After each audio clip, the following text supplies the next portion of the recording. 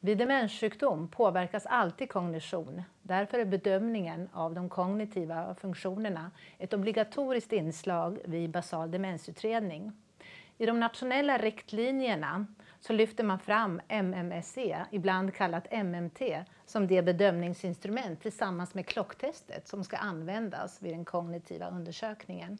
Och man grundar det här på en tidigare SBU-rapport från 2006 som påvisar att MMSE på ett signifikant sätt ökar den diagnostiska säkerheten vid utredning. Men för att den kognitiva bedömningen ska bli tillförlitlig och reliabel är det viktigt att den utförs på ett strikt standardiserat sätt. Så att det vi verkligen mäter är patientens kognitiva status och inte är ett mått på testledarens subjektiva administrationsstil eller godtyckliga poängsättning. SFK, Svensk förening för kognitiva sjukdomar, har utvecklat en nationell version av MMSE kallad MMSE-SR, svensk revidering, där riktlinjer för utförande och poängsättning följer en strikt mall. I och med den här strikt standardiserade administrationen kan MMSE-resultaten bli tillförlitliga och jämförbara mellan olika testledare och över hela landet. Så rekommendationerna är att använda MMSE-SR-blanketter med tillhörande manual utformad av SFK.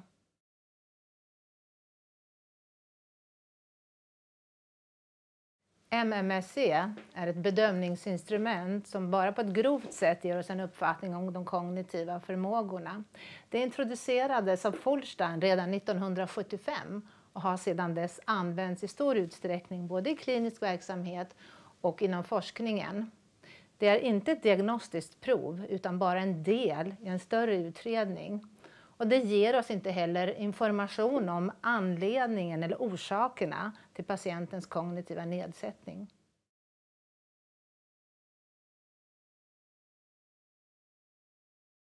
MMSE består av 20 frågor och maxpoängen är alltid 30 poäng.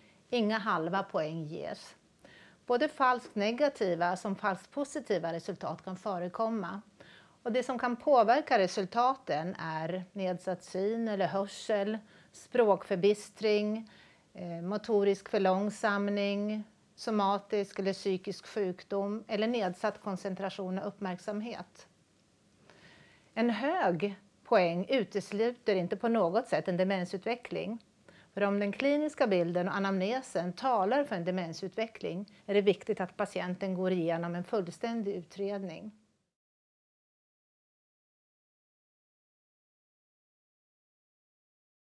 MMSE är en grov uppskattning av kognitiva funktioner där respektive fråga och uppgift är tänkt att täcka in olika kognitiva domäner. Så fråga 1-10 ska täcka in tids- och rumsorientering. Fråga 11, 12, 13 ska täcka in olika aspekter av minnesfunktioner som inlärning, arbetsminne, framplockning. Fråga 14-19 ska täcka in olika aspekter av språkfunktioner som benämning, förståelse och skrivförmåga. Och slutligen fråga 20 ska täcka in visiokonstruktiv funktion.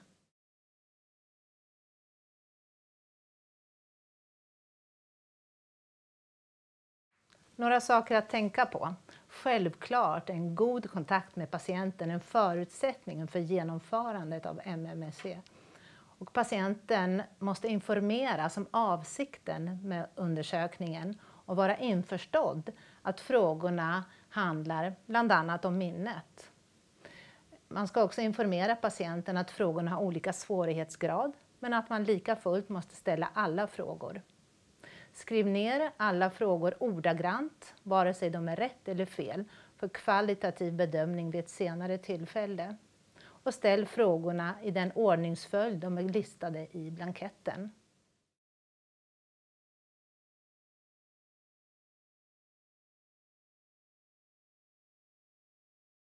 Undersökningen ska ske i ett enskilt rum. Anhöriga eller personal ska inte närvara.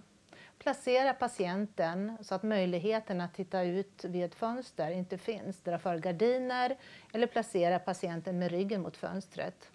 Ta även bort andra eventuella ledtrådar som almanackor, klockor eller skylten där vårdcentralens namn eller sjukhusets namn står. Allt testmaterial ska finnas redo i testrummet innan man börjar. Om patienten använder syn- eller hörselhjälpmedel ska de naturligtvis användas vid undersökningen.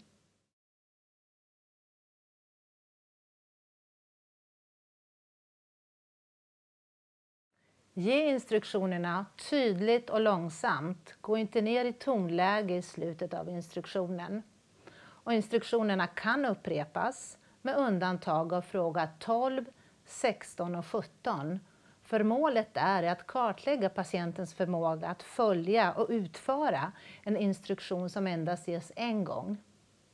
Övriga uppgifter kan behöva kompletteras med övriga instruktioner om patienten avger ett oklart svar, inte svarar alls, eller om svaret är svårbedömt. Och instruktioner och riktlinjer för när och hur kompletterande instruktioner ska ges är specificerad fråga för fråga i manualen.